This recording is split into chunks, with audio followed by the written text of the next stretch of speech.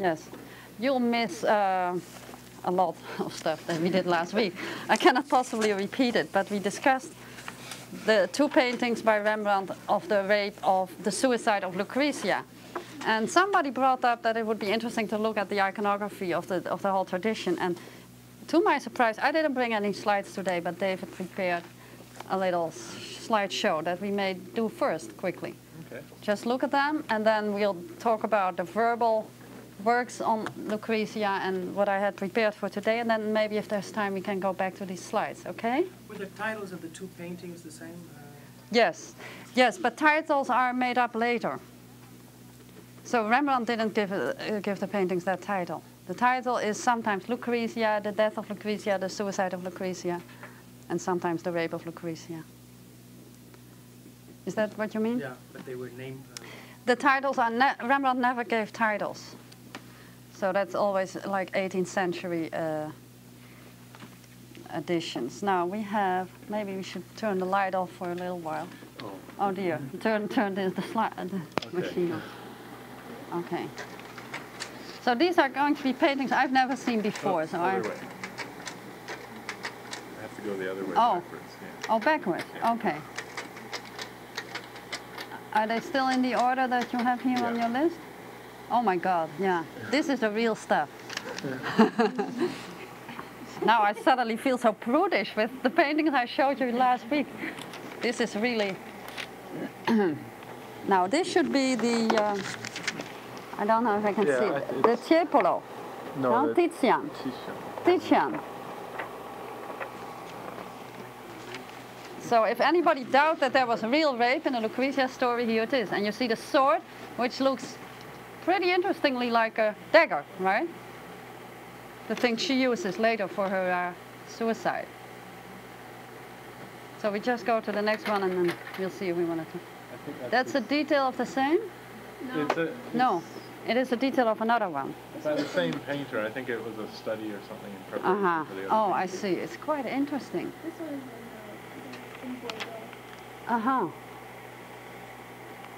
You see the appeal to the viewer in her eyes, while his eyes are kind of ravingly looking at her. Oh, what happens? Other way. I go backwards though.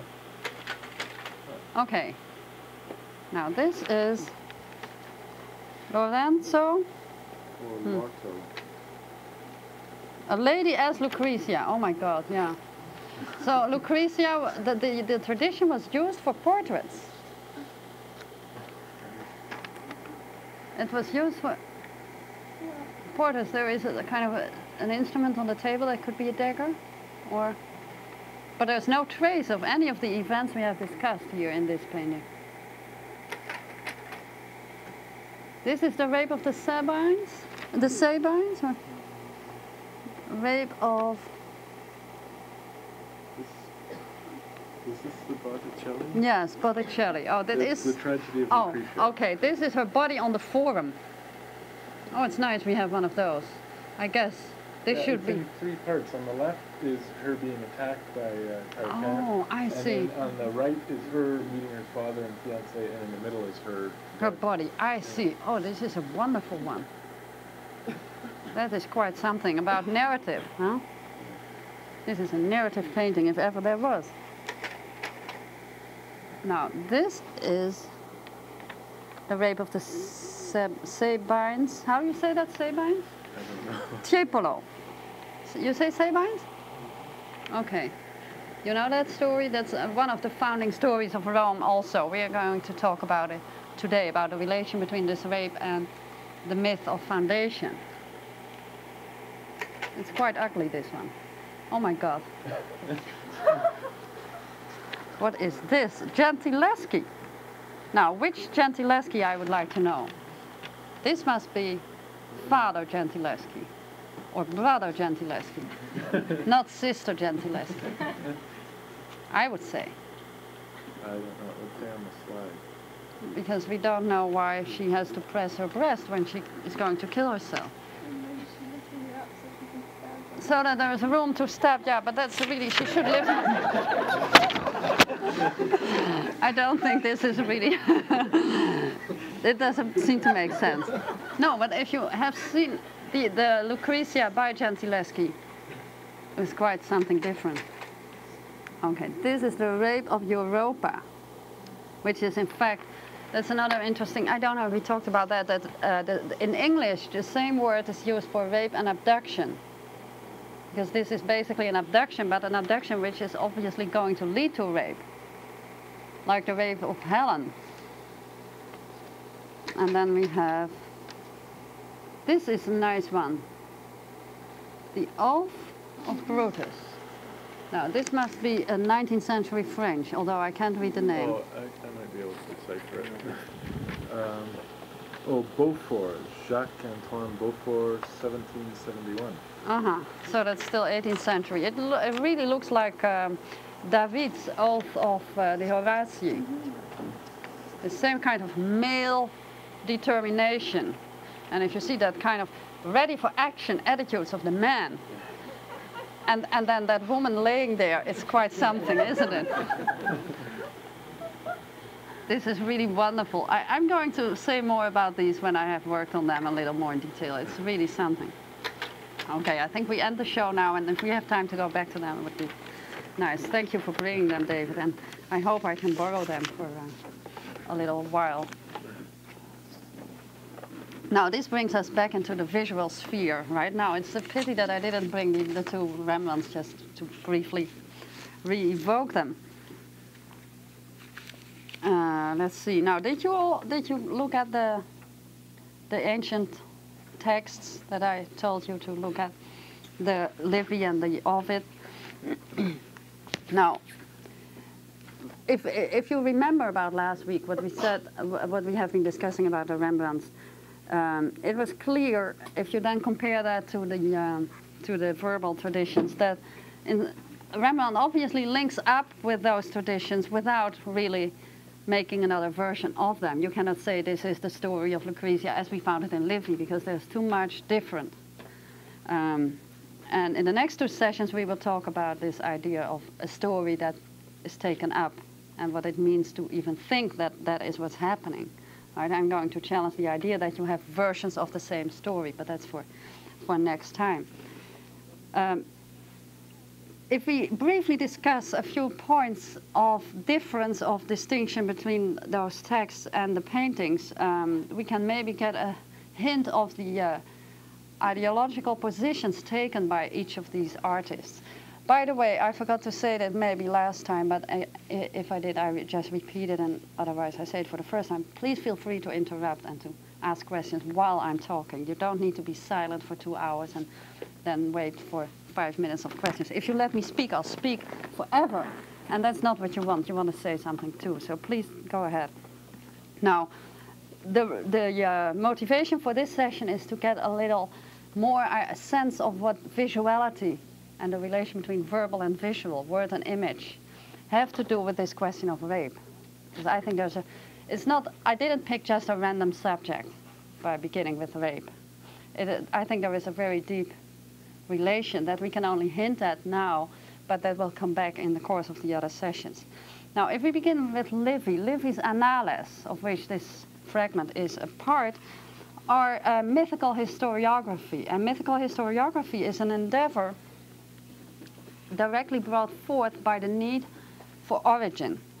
It is a kind of writing that is done to give the nation or the institution or whatever you write for and from an origin, a beginning. That is, the status quo, the republic, which was in force when he wrote it, needs an origin, a cause. And Lucrezia's rape and the rape of the Sabines is another of those.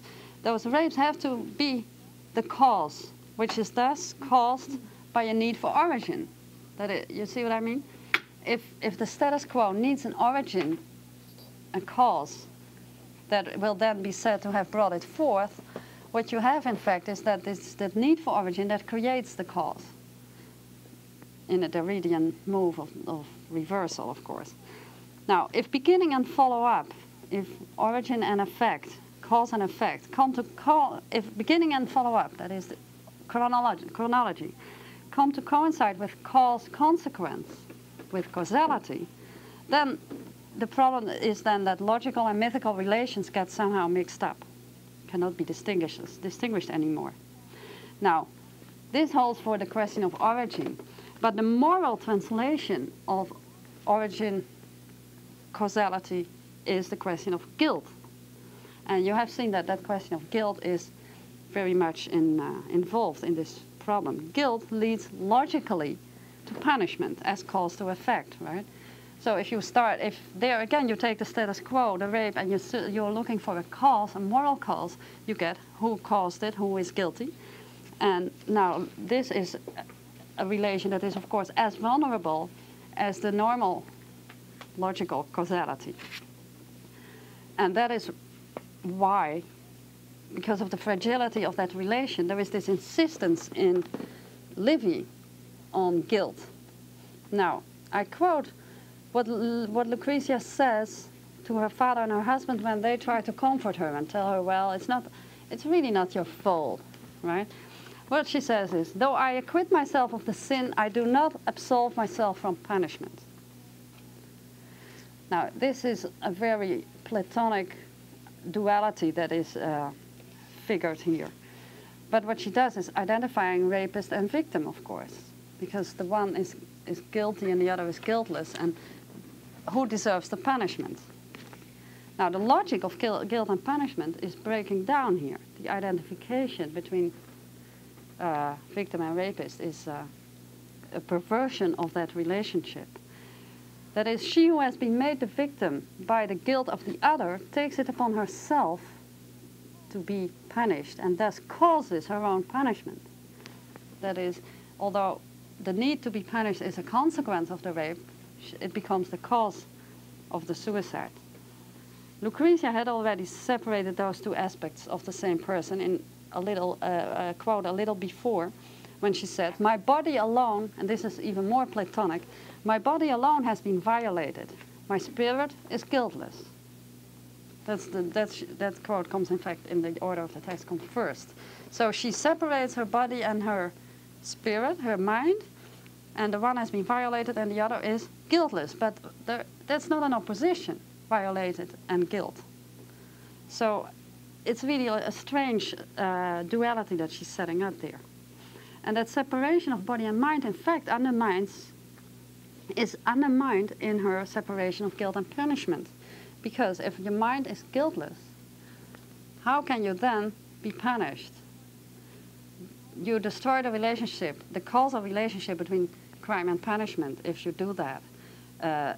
Punishment directed to the body alone, because the mind is guiltless.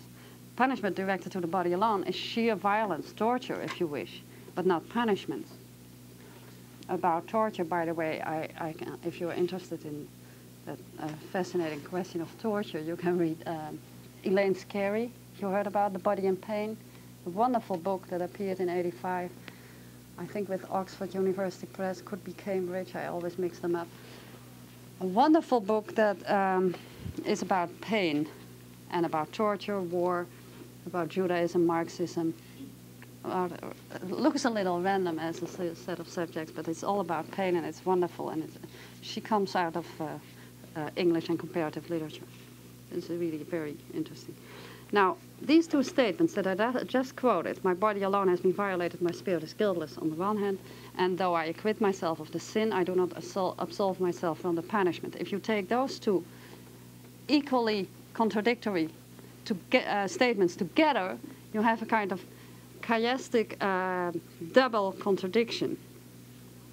And the only solution to that contradiction seems to be the identification with the rapist, hence with the guilt. That is the way she can apparently be logical. And the paradox is that this is the only way, and I said that last week already, that this identification is the only way for the victim to retain some sort of subjective power of action. And that mechanism is so strongly at work in Livy's text that it's exploding almost in every detail of the text. One example among many is the pun that has been commented upon a lot by classicists, depend on hospitality. Sextus Tarquinius is he who last night returned hostility for hospitality, right? Remember that? Hostis pro hospite in Latin. Now, the two words derive from the same root. And that, even in English, by the way, that you can still see that there's a pun. And that root expresses two opposed attitudes towards strangers, towards the other, right? The nice and hospitable relationship, and then the hostile relationship. And that makes sense if you think of the context in the Mediterranean antiquity, where traveling was really, you must know about this, traveling was such a dangerous endeavor that on the one hand, a stranger was by definition dangerous. On the other hand, always in danger. And hospitality was a kind of sacred duty. And breaking hospitality is one of the major taboos in those cultures. And that's in fact what he did. He didn't break hospitality, but he misused her hospitality, right? Which is also a kind of an abuse of the same order. Now, the strong similitude between the two words, hostis pro hospite, emphasizes the unexpected identity whereby hospitality becomes a metaphor for hostility. And that is one of the ways in which, just by the sheer coincidence of those two words, one of the ways in which there is this suggestion of a causal, metonymical relation between hospitality and hostility. That is, hospitality causes hostility. That is what you get, the message that you get if you read this quickly. And this brings us back to the well-known territory of the victim has provoked her own rape, right? Lucretia somehow, by being hospitable, made it possible for him to turn hospitality into hostility. Now, there is one aspect in this tradition, in the texts that we are discussing today, that is the two antique texts, the Roman texts, and then the Shakespeare. Maybe the most disturbing aspect of this tradition is the management of voice, of narrative voice, which is the other side of the word-image pair of terms. The subject of the semiotic acts, who speaks, the question of who speaks.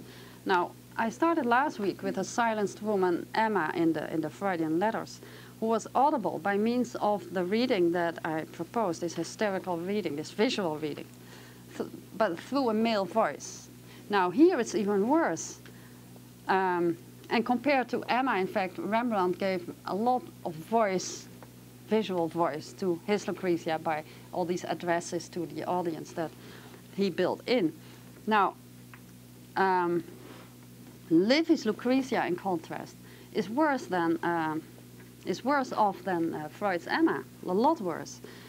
She is a woman speaking, but she's speaking the male view of rape by all these things, like this pun and the separation of body and spirit, and then this crazy causality that leads to her guilt. She speaks this male voice, this male view, through the mediation of a man, and nowhere is this clearer than when she represents and justifies male fear and hostility. And I'll come to some examples. And about her experience of rape, nothing in these two texts. I'm not talking about Shakespeare here, because there's a lot in Shakespeare of her experience. But in Livy and in Ovid, there is nothing about her experience. Now, for example, if we look at the rape scene itself, and we'll later compare or bring in another rape scene of the more contemporary texts. The rape scene itself, here is the quote: "With this terror, his lust," he was threatening her, remember, that he would kill a slave and then tell everybody that he had found her making love with a slave. And with this terror, his lust gained the victory. Victorious, and the Latin word here is victrix, which is a female word. Victorious as if by violence over her obstinate chastity. And when Tarquinius had left after the conquest of the woman's honor, etc., then, okay, now this is all you have, the rape scene itself. Now, two aspects are interesting here for the purpose of this seminar. First, the rape itself as an act and as an experience is skipped over. You have the threat and then immediately the other side. And second, the vocabulary here is military. And you see why I'm bringing this up. We see that in Shakespeare. Shakespeare almost makes a parody of this by making the whole vocabulary completely military. Although this military rhetoric in Shakespeare times is completely commonplace and maybe also kind of conventional in the Roman antiquity, it is more than that. It shows that rape is a fight, a war between the sexes, to which the man comes fully armed. And we saw that in one of your slides, in the fourth, where he comes with a dagger. The drawn sword, which in Livy, with which Tarquin in Livy approaches his defenseless sleeping victim, is not only a metaphor for his real weapon. That is also, of course, in a Freudian reading, is very clearly also the drawn penis, I would say. But it's not only that. As a metonymy, it announces the later self-killing, because it's the same weapon, and that's so nice in that one slide that it's the same weapon. And it shows that his sword causes that suicide. But also, on another level, it expresses his own insecurity. It feeds the idea that the victim is dangerous, because why the hell does he need a sword when he comes to a sleeping woman? He's strong enough as a man, right, to go about his business of raping without sword. He doesn't need a sword at all. It's absolutely superfluous. And in a text that is very scarce in detail in other moments, this is really interesting. But there is more in this quote. There is something about rhetoric. With his terror, his lust gained the victory, victorious as if by violence. Now, violence is here represented as a comparison. Victorious as if by violence. The as if structure can be seen here as an ideological code. And in the common ideas about literal and figurative language, violence would then be only a figure of speech, superfluous and ornamental. Now, why this as if here? Doesn't make sense since there's real violence. Ovid, this is in Livy, but Ovid exploits this possible interpretation by representing Tarquin as a passionate lover. There's no violence at all there, he's just in love. Now, the military language in this quote deconstructs this hierarchy by showing what is primary and secondary. Taking seriously this military color of the language, and as a hysterical, as I said last week, hysterical tendency to concrete reading, take this as something very concrete, it becomes a vital strategy to read this military language as it really is in the structure of the language, rather than seeing in the sentence the suggestion that her resistance enforces his violence, which is one way of reading it, and is, of course, the traditional reading, and thus making the scene military because it is such a dangerous situation for him. It seems clear to me that, in fact, what this as-if structure is also saying is that his violence needs the rhetorical device of comparison as an apology, as an excuse.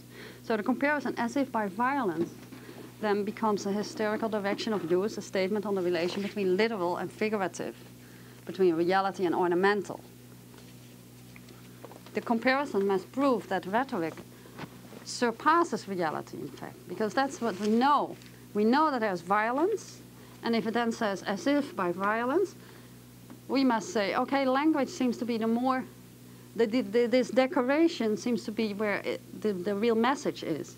And if you do that, the interpretation, it is no real violence, it only seems so, is then superseded by a second interpretation.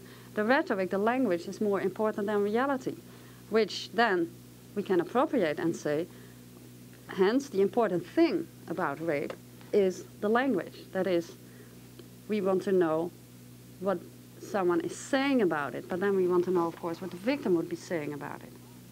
And this reversal allows us to activate still another meaning of the ambiguous Latin word for violence, because this word, where did I have the word? I don't have it here. It's what is the word for violence in Latin? I forgot. Yes. Oh, okay. It just escaped me. Did you find the sentence I was talking about? No, I didn't. Well, it just escaped me. It's a word that means violence, but also strength. Huh?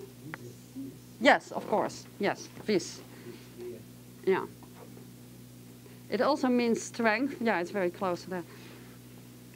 But then what it means, in fact, if you say as if by violence, and you look at that ambiguous word, you can say it means also my strength is just a manner of speaking. As if by strength, as if I were strong. And the drawn sword substantiates that interpretation.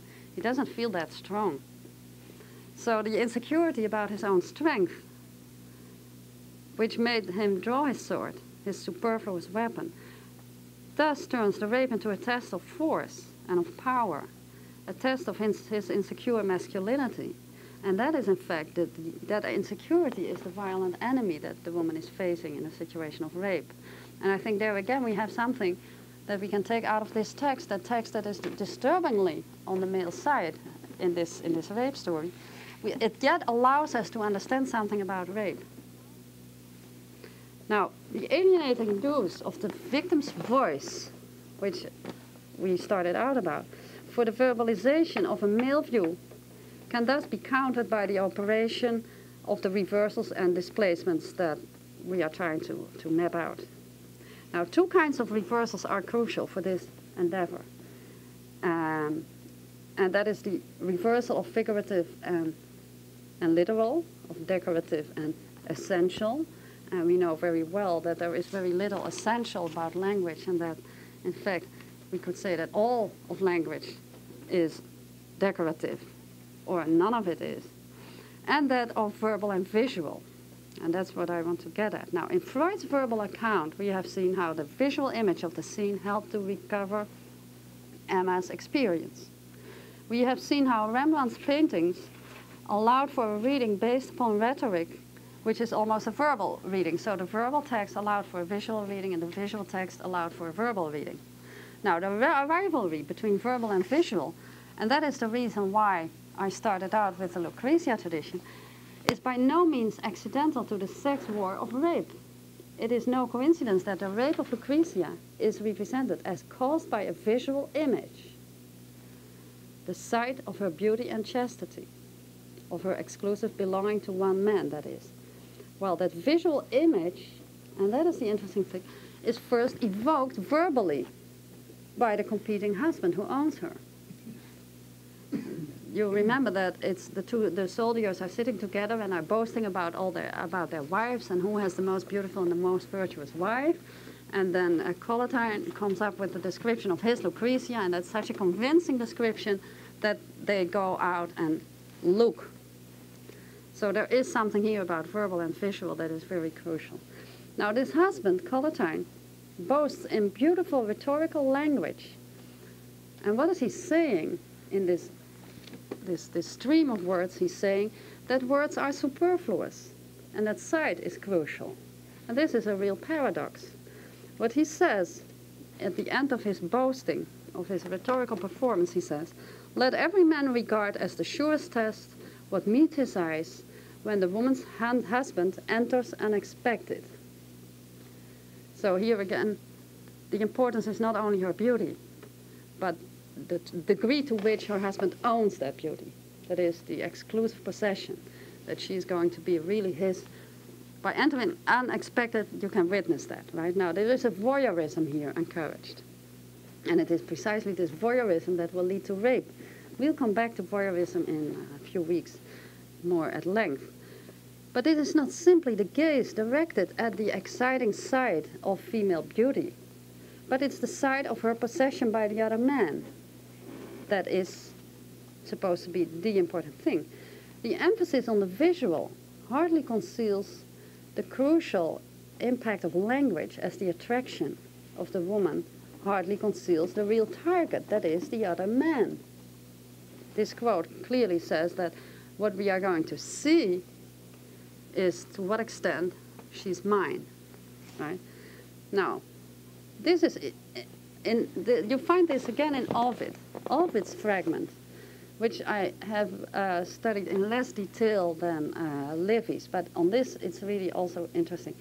In Ovid's fragment, Collatine's statement has been replaced by an equally ambiguous one.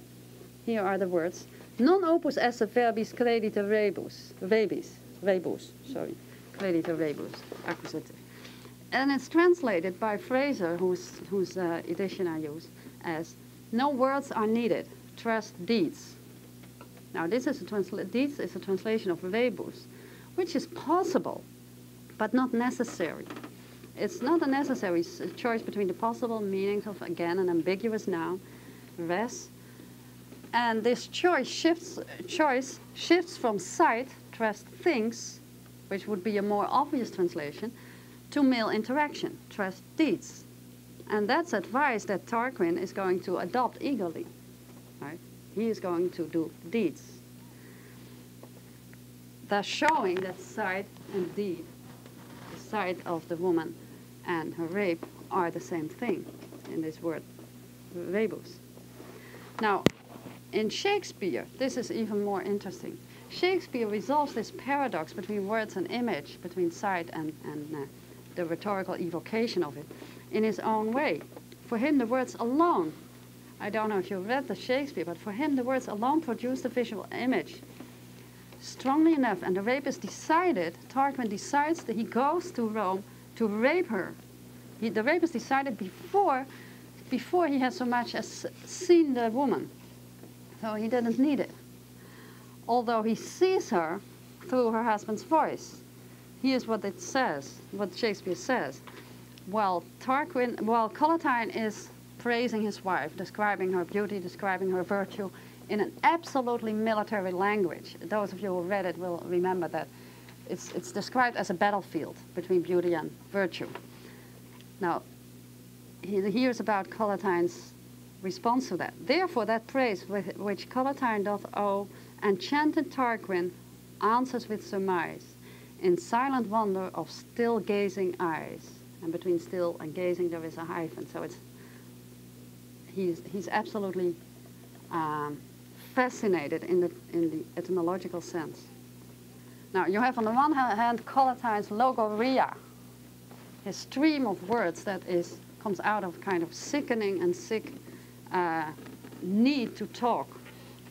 And in response to that, Tarquin is completely dumbfolded. He cannot say anything. He's absolutely staring. His eyes stare at the image produced by Collatine's words.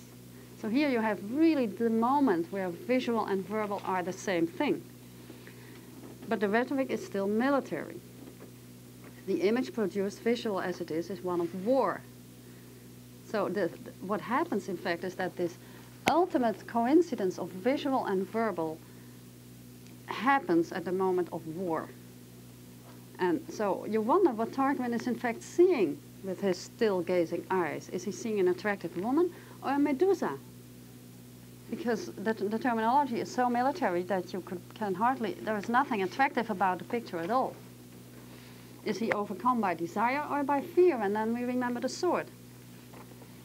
In any case, he's contaminated by the logoria that makes him sick, dangerously and deadly sick, although the danger is displaced from him on the victim. Now, after the rape, Shakespeare's Lucrezia is in so much of despair that she doesn't know what to do. But here, Shakespeare is completely different from the sources, and therefore Shakespeare's text can hardly be seen as a version of the old story. By all the attention he pays to her experience, to her sense of what happened. And this is really interesting. What happens then is that her despair is in the first place caused by her frustration about her incapacity to speak her experience. That's what she says. I cannot say what happened.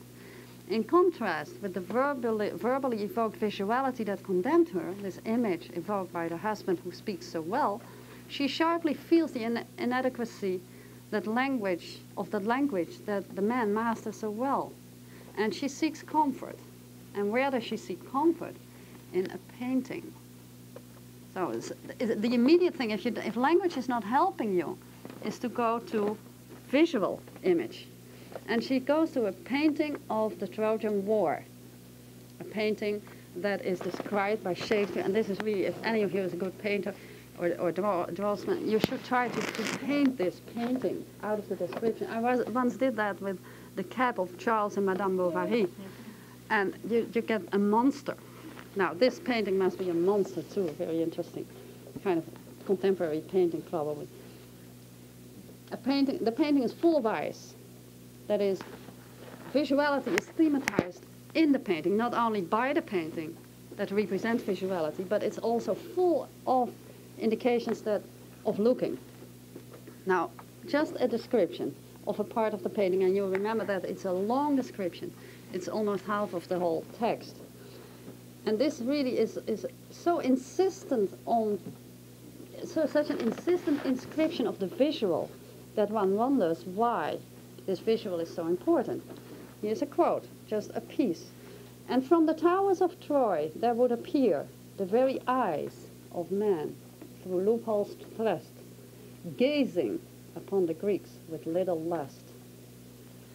Such sweet observance in this work was had that one might see those far-off eyes look sad. Now, if this is like 7 instances of visuality in 5 lines of poetry, and that is quite remarkable. Through the visual language that Lucrezia is here uttering, she identifies with one of the characters in the painting. Now, with whom? Not with Helen, although she makes mention of Helen's rape. And that is a case where abduction and rape are in English the same, which is an ambiguity that does not exist in all the other languages. But she identifies with old Hecuba, you know, the old mother who lost her son. And the motivation for that identification is also given by Shakespeare. Here's what she said. Well, it's not, the she here in the quote is Hecuba, not Lucrezia. Of what she was, no semblance did remain. That is, she identifies with Hecuba because Hecuba is a destroyed subject. And the destruction of the subject is represented visually, the semblance. She sees that the subject has been destroyed by comparison of before the rape, before the death of her son, before all the misery of the war, and after. Now, of course, not to speak of the fact that here is, again, a war. That is the situation that she identifies with. So by not seeing her semblance of her former self, Lucrezia can grasp somehow what happened to herself through Hecuba.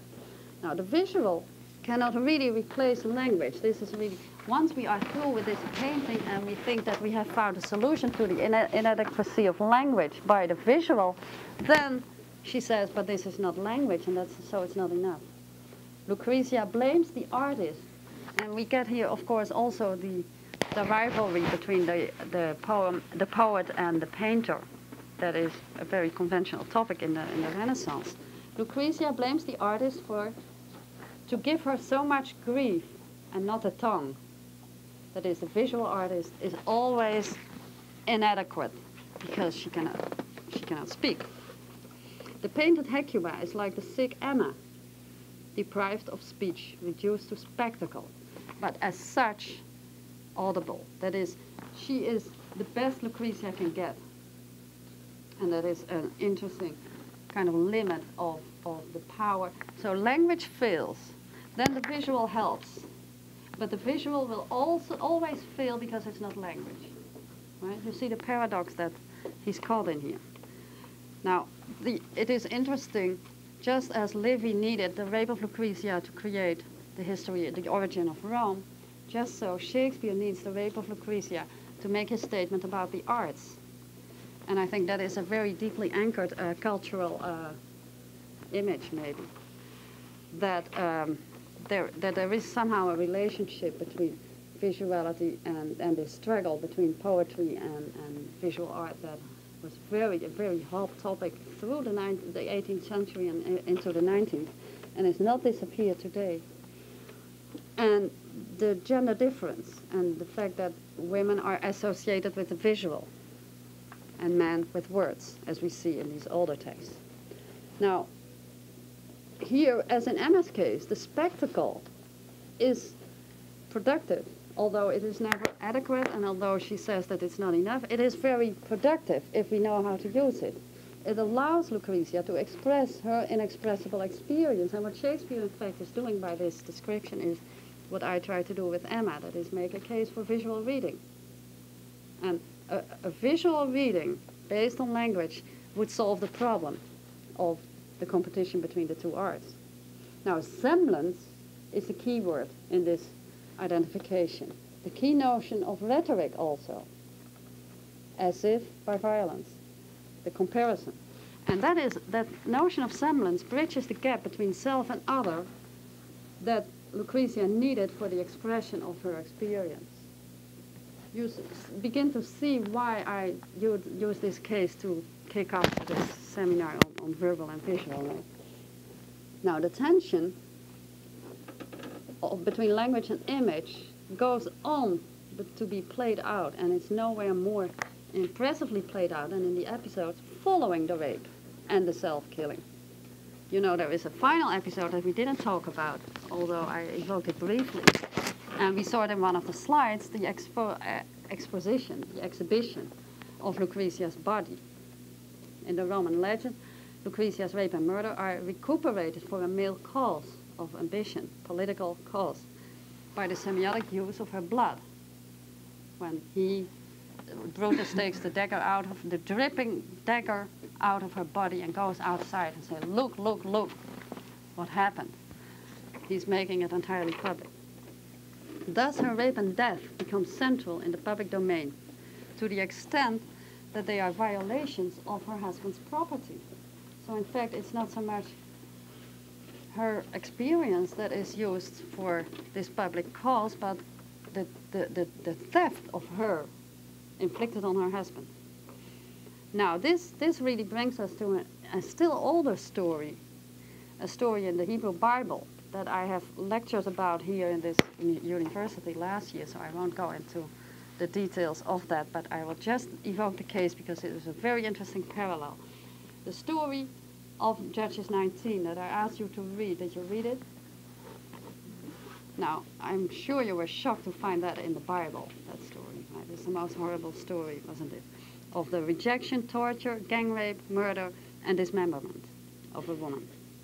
These are just, no, I'm not exaggerating. This is what happens, right? But there is even a more disturbing instance there of this misuse that Brutus makes of Lucrezia's body. It is kind of the same thing, in fact, but then more radical. I don't need to summarize the story since you read it, so that saves a few minutes. Now, this political, public use of the raped woman is not only, as is so often claimed, evidence that the story is allegorical in nature, which I think is an interpretation that doesn't explain anything, because allegory is a metaphor, and a metaphor needs a motivation. Now, in order to be understood as allegory, it needs to be based on some understandable connection, and that is what I'm talking about. That connection is obviously in the culture.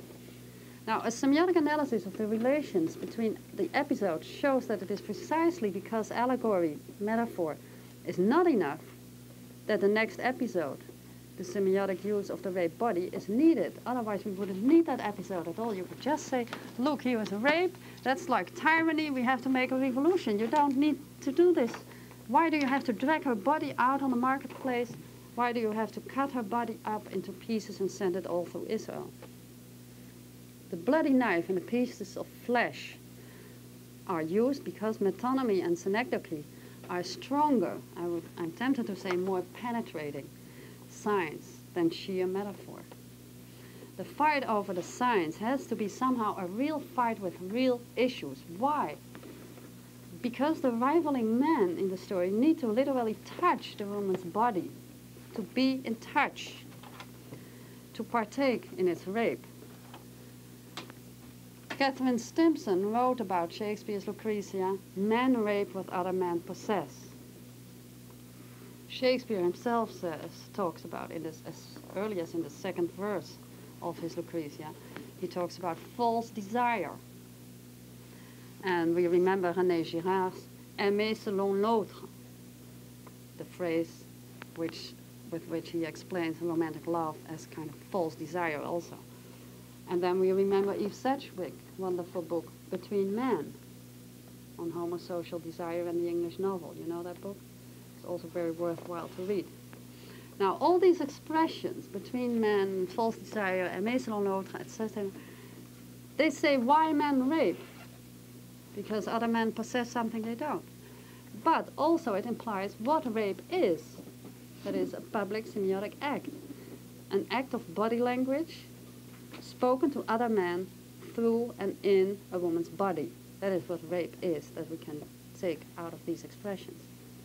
Now, in my book, Death and the Symmetry, that I am publishing next fall with Chicago Press, I developed the argument that the specific act of rape as a semiotic message conveyed to other men is related, and this may be an argument that I summarized too quickly here, but that's to gain time, is related to the arbitrariness, the sense of arbitrariness attached to fatherhood, as opposed to motherhood, which is more based on contiguity. Fatherhood is, in a sense, an abstraction. It's something that you have to know. It's kind of a metaphor. The act of rape is the violent appropriation of the body that belongs to another man, father or husband, by bodily contiguity. It's kind of making up for this sense of fatherhood as insufficient, as inadequate. The case of Judges 19 is particularly convincing for this claim. If you read it, you are going to understand this. If you didn't, it's maybe just interrupt if it's too quick, this summary of my claim. The men in the city where the couple spends the night, in Gibeah, those inhabitants of the city who seem to turn gay overnight, right? Because they threaten to rape the men first. Now, these men belong to the culture of the woman's father and participate in a culture that is based on what is sometimes called nomadic marriage, which I prefer to call patrilocal marriage, a form of marriage where the daughter remains in the house of the father after marriage and where the husband comes and visits irregularly. You can understand that as a completely different marriage, especially in terms of the children. And I don't know if you know the story of Rachel and Leah, that Jacob's wives. Jacob lives with their father in their house. And when he wants to move out and take the whole family back to his father's clan, Laban, the father of the two women, says, her children are mine. And within the institution that we are talking about, that's true. So you see that the issue is descent, the line of descent. How is the line established? Now, the attempt in Judges 19 of the husband to take the daughter out of the father's house violates a basic tenet of patrilocal culture, contiguity of fatherhood. I call this patrilocal, by the way, not in the way that the term is used in anthropology, because I think in anthropology it's not used properly. I made up the term, and I maintain it because I think it's the best term. Anthropologists would call this matrilocal marriage. But the position of the father being the issue, I don't think that we have to falsify the perspective by claiming that the mother has some power, because there's no mother in the story. I don't know if you were struck by that. No mother at all.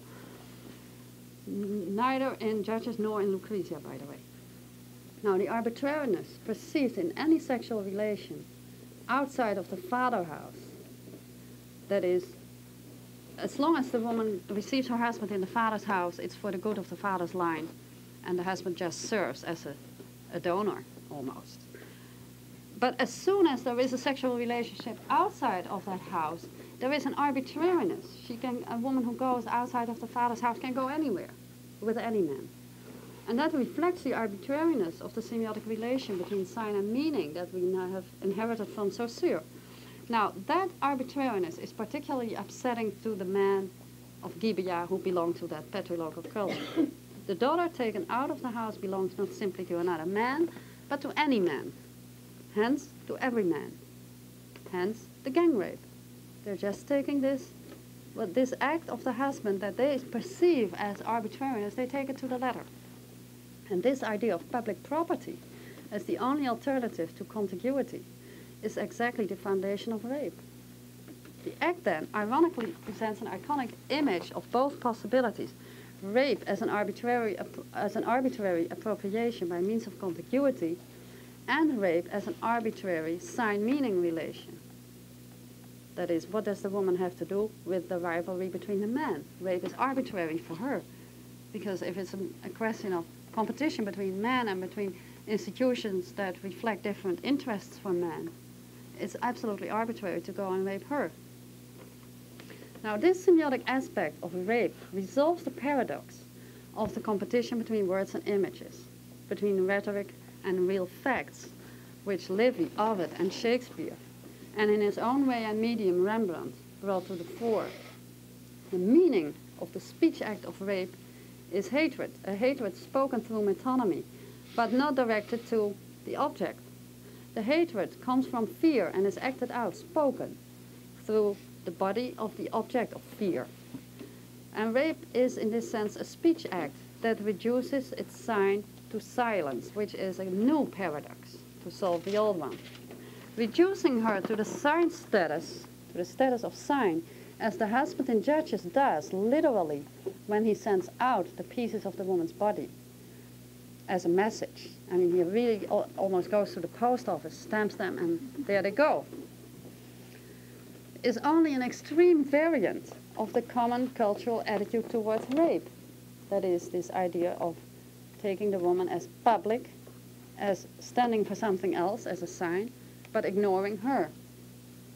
As the speaking of rape is exclusively done by men, while it consists of reducing the victim to silence, speaking about rape is also a male prerogative. The women have become spectacles, images.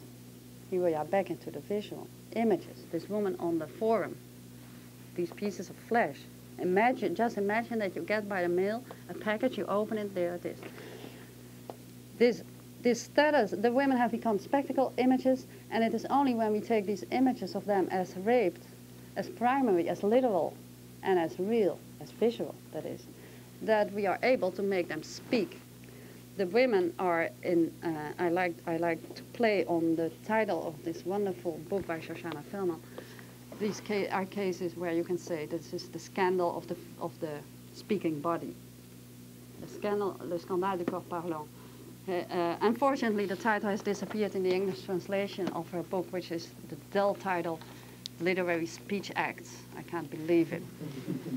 If you have a wonderful title like that, Le scandale du corps parlant, you turn it into literary speech acts. I know it's not her fault. It's the press who wanted it.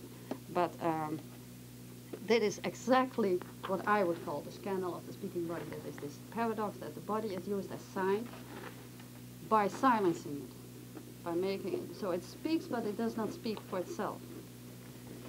Now, with this in mind, with all these relations, all these rhetorical devices, etc., I have been examining a few stories of rape by women, contemporary stories, just to see which crucial differences we can notice.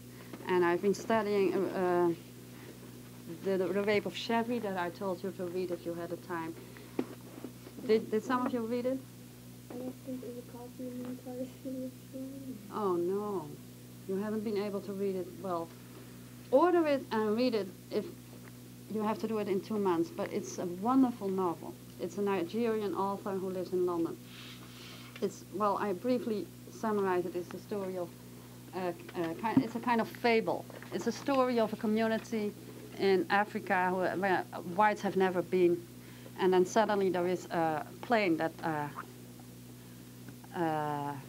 lands, has an accident and lands there, a plane with a few people in it, a small plane, whites.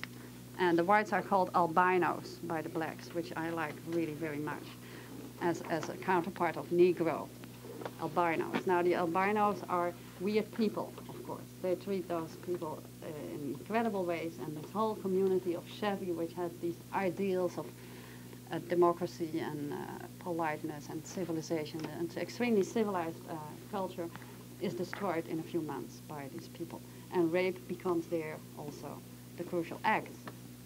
So there you have again a rape that is political, that is related to politics. I also read The House of the Spirits. Some of you may have read that by Isabella Allende, a bestseller of last year or 2 years ago, where you have rape also related to politics, and then a novel that is, as a feminist novel, has a special status, the Women's Room by Marilyn French. Now, at least you've seen that, where there's also rape. Okay, now. And then a fairy tale and a real rape story. Okay, those were my texts. Now, I'm going to give you a few examples of where these texts, written by women, except for the fairy tale, I come back to that, are different. And they are different, not only and not even primarily because the women's experience is done more justice. That is obvious. But more subtly, the relationship between the rapes and political violence are shown to be much more intricate than in these traditional cases where the rape is just used as a metaphor for political purposes. Now, first, in the women's stories that I have read, the rape does not lead to revolution. It is one. It's part of one.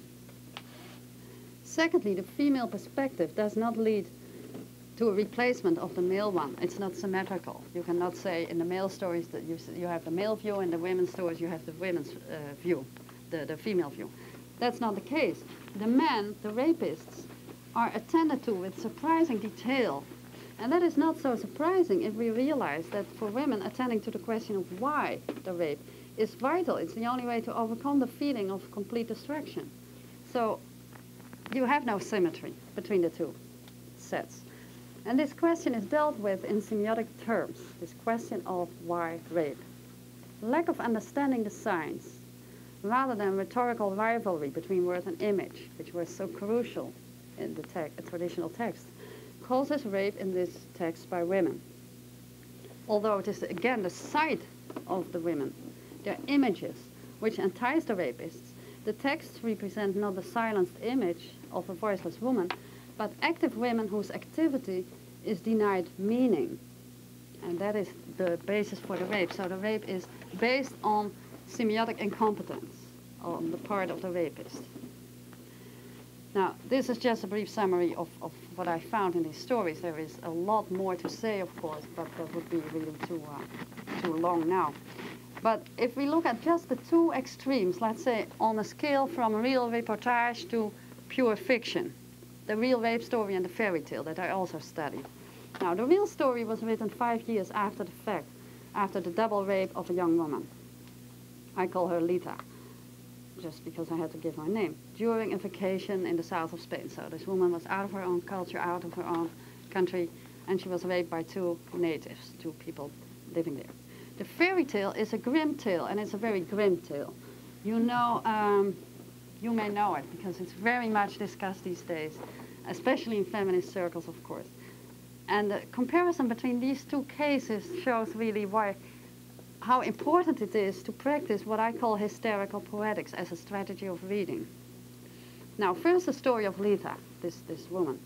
Extremely soberly written in 3 pages without giving any thought. She wrote it in front of me in 5 minutes. I asked her, without any preparation, could you write down for me the story of your rape? And she started writing. So there's no artifice, no aesthetic reflection or whatever. Here is a description, an image that is part of her report. So remember, there were 2 men raping her in a car, one after the other. And while the one was raping her, the other was guarding the doors. Now, while the first was fucking me, I saw the big man walking around the car, waiting for his turn. Now, she saw. Here's the visuality introduced. Later, I asked her, without mentioning this passage, what was the most frightening moment, and this was exactly what she referred to. I asked her for the narrative moment, the most frightening moment, and she refers me to an image.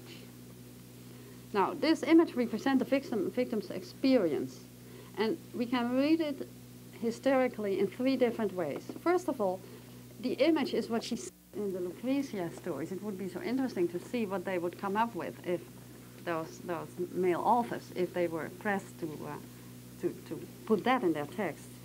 Now, secondly, there is the fear of the second rapist. This was during the first rape that she saw this image, and what she did, in fact, and that's elsewhere in her story, is she tried to talk the first rapist into some kind of conspiracy with her against the second man, like pretending that he was not really raping her if he would only ward off the second rape, trying to play on his competition with the other man. And of course, he seemed to comply, but only deceptively so. And the most horrible moment then was the moment that she realized that she had kind of raped herself by pretending this in vain. And then the view of the fat man walking around this, she said that this fat man, this second man, was more repulsive somehow than the first, although they were both repulsive as rapists. But the second man was for her kind of more repulsive. Now, the view of that fat man walking around the car predicts the next experience of rape by conveying the feeling of alienation. And then thirdly, the man is represented as a guard who keeps her locked in, this walking around the car. And this represents the collaboration between the two men and turns the rape from an accident into a systematic, structural relation in which she is imprisoned. And that's what makes it so horrible. She later also said that this moment, what happened is I asked her to write this story, and then we went over it together afterwards, but I kept it as she wrote it. She had a sense that at the moment that this man was already turning around the car, she tried to comply with the first, knowing that it wouldn't work. And then the moment he opened the door and came in, she had a sense that this could go on forever. That is, you could go into the situation of Judges 19. They could bring her to their friends and give her from the one, hand her over. That was the sense. If two men can rape you, there is no reason why there would be an end to it. And actually that happens often. You'll read those newspaper items where women scream for help, and then the so-called helper joins in the rape and does it also. That happens also quite often. Now, these three aspects of this image together represent the perspective of repetition without hope for liberation. And this visual image that is therefore, for these three reasons, the most frightening moment of the experience. Now the fairy tale. It's a fairy tale that is written down in the 19th century by men, by the brothers Grimm. But it represents doubtlessly an earlier oral tale used by elder women to warn young girls. It has all the characteristics of one of those warning tales. Some people claim that Little Red Riding Hood is one of those, right? A tale to warn children what to avoid, the danger, or about the dangers. Now, Grimm's fictional rape story can serve as an allegory, if we can now do that for once, of the importance of hysterics. Now, here's the tale. It's called The Robber Groom, the Raube Bräutigam. It is in the pocket penguin of Grimm fairy tales, so it's easily accessible. It's about a miller's daughter who is promised by her father to a frightening man, engaged to be married to a frightening man. The girl feels the repulsion that tells her that the man is bad. And she says, for example, her heart contracted with horror every time she looked at him or thought of him. And of course, in a fairy tale, we don't ask why she then has to go on with this engagement. But she takes the warning of her own heart seriously, though. And she takes measures when she has to go on his request to visit the man at his house in the middle of the forest, as always in fairy tales. It always happens in the forest. And she goes in, and then there is a bird that tells her, don't go in, it's a dangerous place. And then she still goes in, but she takes these measures like dropping stones to find her way back or carving in the trees. It's in different versions, like you see in many fairy tales. Then when she is in the house, there is an old woman who also tells her this is a dangerous place. And then as soon as she's in there, the man comes in with his friends, and they bring in a young girl. and that girl is going to be raped and murdered. And she witnesses that. And then they want her, the robbers want her ring. There's always a displacement, of course, of rape. It's never a real rape in fairy tales, but it's very clear that she's put on the table and cut to death, and then they want her finger, because there's a ring and the ring wouldn't come off the finger, and they cut the finger, and the finger leaps right into the other girl's lap, of all places.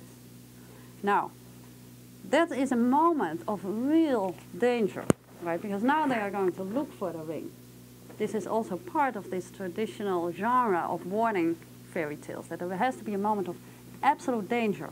And if you overcome that, then you are grown-up. It's kind of initiation also. Now, she keeps the finger. They can't find her. With the help of the woman, she gets back out when the guys are sleeping, and she goes back home. And then the next time her fiancé comes for a visit, she tells her story in the presence of her father, brothers, and this man. And she is listened to. Thanks to her story and the man's attention, the criminals are caught and justice is done, of course, happy ending. But when she tells her story, she comes up with the finger, with the ring and this whole piece of the body. Here's again this metonymy, well, I would say here synecdoche. Now, what is interesting here are three aspects that differentiate this text from the male text as we have seen, and that's the evidence that I have that this must have a female tradition as the background. The presence of the helping mother figure, the old woman. The girl's solidarity with the other rapeable woman. And the girl whose dismemberment, that is the girl whose dismemberment she witnesses and whose finger she takes home as evidence. That's the second thing. And then the importance of telling her story, which you never see in the male texts. You saw Lucrezia struggling with it in Shakespeare. That's as far as you can go. Now, an old woman who lives in the robber's house helps the girl and is in her turn helped by the girl. That is, there is no hierarchy here between mother and daughter, but they both help each other. She helps the old woman escape also.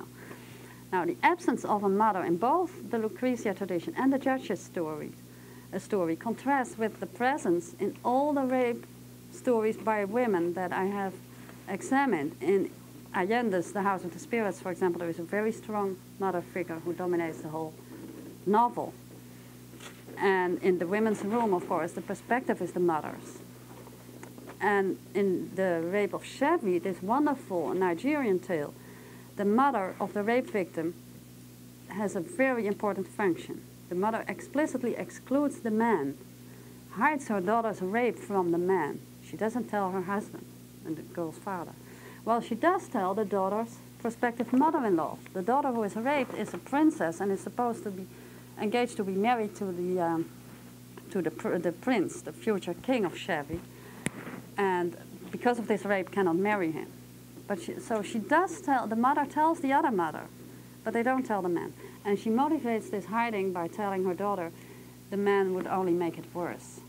Now, while the daughter in the grim tale watches sexual violence against the other girl, this cut-off finger falls into her lap. And this moment of extreme danger is also, semiotically speaking, metonymic, synecdochical, as well as metaphoric, an identification with the fellow victim.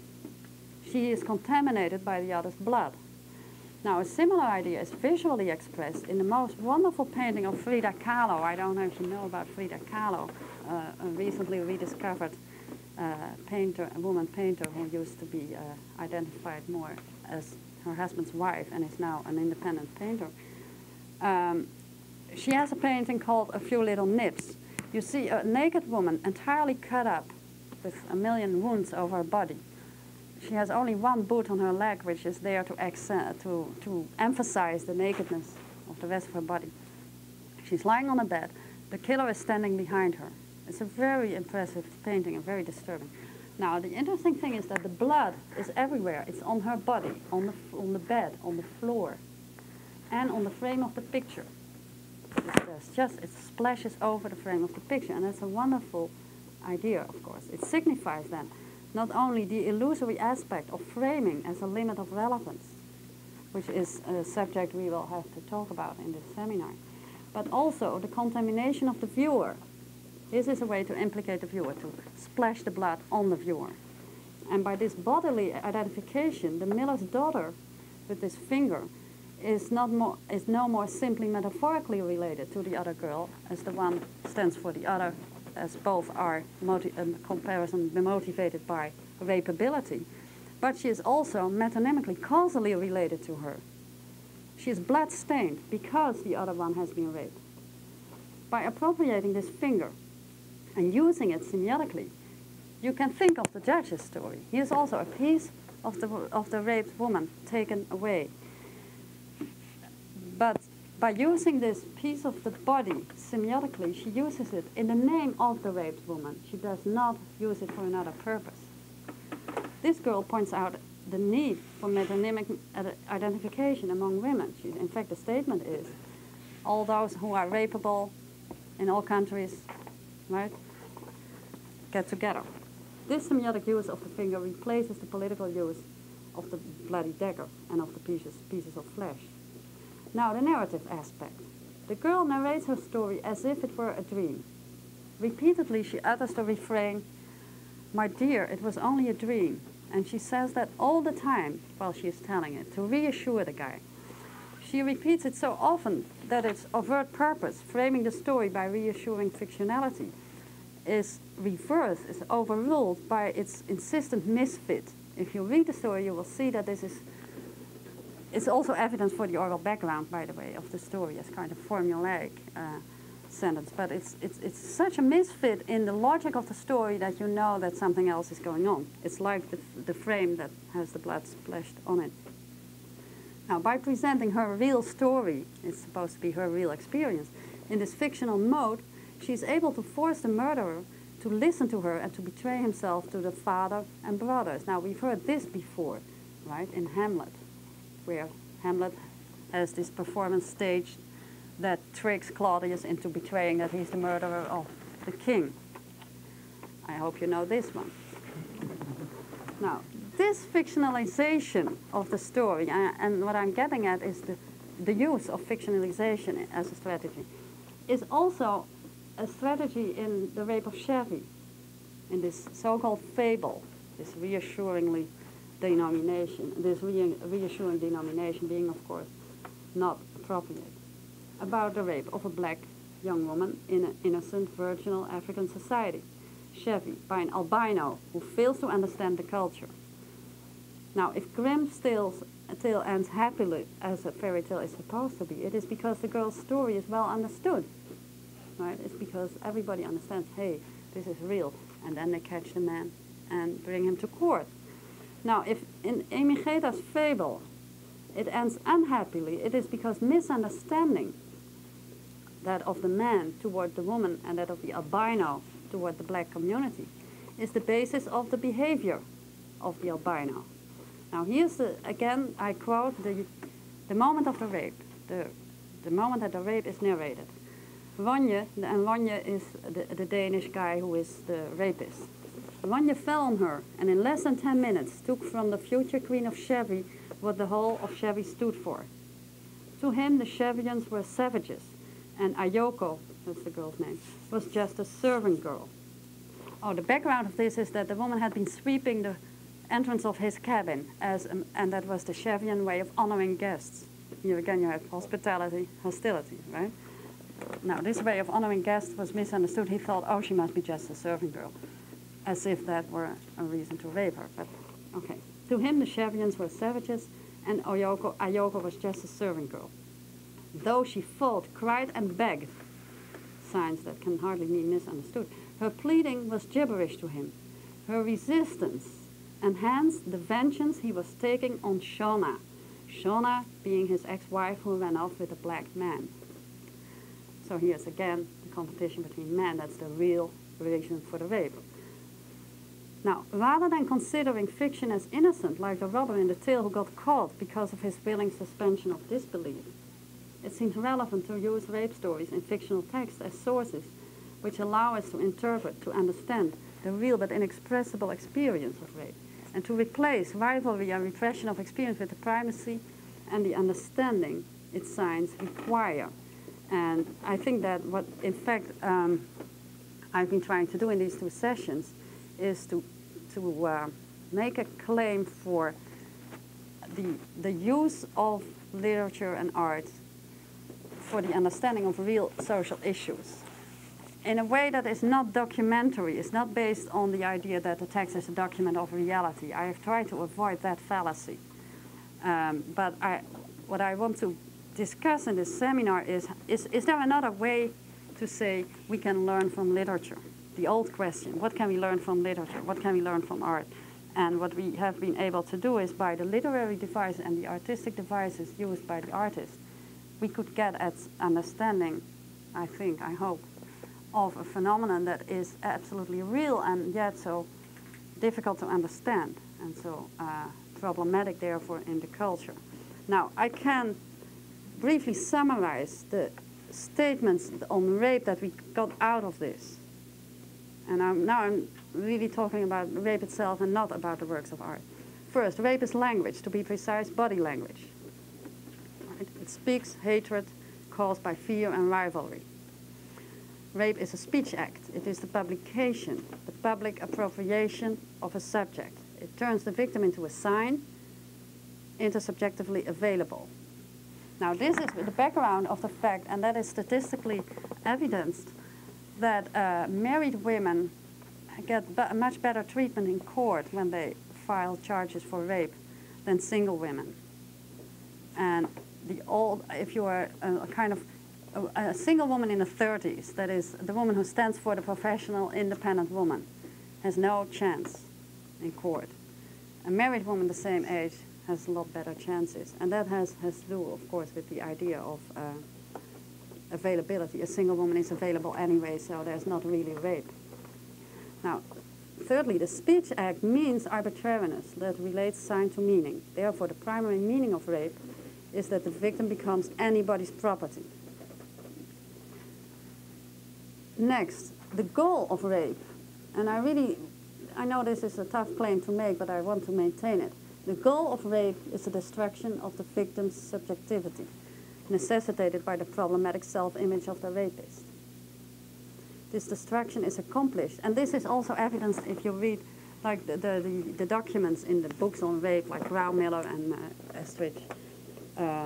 They say it. Why did you rape this woman? I couldn't stand her independence, sometimes. Now, this destruction is accomplished by the alienation from self that ensues from the experience of hatred being spoken in your body by another body, by contiguity. That is kind of, your subjectivity is destroyed because the limits of your body are not acknowledged. And as a consequence of the semiotic nature of rape, the victim, who is a member of the semiotic community in which the rape takes place, understands the message, thereby entailing the paradox that I have tried to point out. She is destroyed, hence unable to participate in semiosis, but her understanding is absolute precisely because of her destruction. She is the only one who possesses the testimony. And just as her body has been appropriated, so her semiotic competence is recuperated. And we have seen that happen in the stories. But you also see that happen in court sessions where rape is discussed and as if it was completely different from what the woman has experienced. As a consequence, the most characteristic result of rape is the victim's agreement with the rapist's hatred of her, and we discussed that at length last week, this reversal of cause and effect, and we saw it today again. The victim is not only blamed by others, she's also blaming herself. And this is because she is not addressed, not spoken to, but spoken. Somebody speaks through her, and that goes on even after the rape. Now, any change in a culture that aims at putting an end to the proliferation of rape should start at this last point, that is, help survivors to undo their assimilation to the rapist by emphatically refusing their guilt. And in fact, they need, of course, counseling to get rid of that guilt, and that's maybe the most important point. But instead, what happens is that they begin by doubting her testimony, so pursuing this. And in a sense, I would say that the cultural story of rape, the emblematic cultural story of rape, that the story of Lucretia has always been, There is a book, for example, a collection of essays by various people called On Rape. That book has, as the only cultural article, a cultural essay or out of cultural sciences, it has Lucretia. That is the emblematic story of rape. That must be replaced by Ayoko's story in Amy Greta's novel. I think that is really the emblem of rape, including the relation to politics. Now, the cleaning of the Washington Lucretia, we talked about last week, shows us how this transition can take place. It brought the dying woman back to life by allowing the movements of her arms the attention they called for. But rather than turning violently against herself as she did, the raped woman should be helped to listen to the other stories of her own movement, that is Lucretia. And that is what Rembrandt, to a certain extent, did allow. And we have seen that a visual reading with the help of rhetorical concepts, that is, this verbal visual taken together, can mediate what the culture in the name of the rapist tried to suggest and what the experience really is. But this visual rhetoric has a second effect that is equally crucial. Movement introduces narrativity, right? As soon as you see movement in a painting, you get a sense that you have a narrative painting. And like a narrative, rape is not a single event, but with the cause and the consequence. Narrativity implies it is the end of a story. That is why it equals murder. It leads to the ideal end of all stories, death. The realization of this murderous quality of rape is the first step to an adequate treatment of it in our culture, which looks into the space between verbal and visual expression. And that is why I wanted to discuss this case as a first case in this seminar that is going to be devoted to the interaction between verbal and visual. So what we want to do here is to stay away from any idea that verbal and visual are opposites, are a dichotomy that has been firmly anchored in our culture and strengthened by philosophers like Lessing in Laocoon, where he really sets them up against each other. And that is precisely what is doing all the damage, what makes it possible to use this rivalry in the sense of a war. I'm sorry this was again so long. I hope 5 minutes more than last week. I'm through. Next week will be 10 minutes more.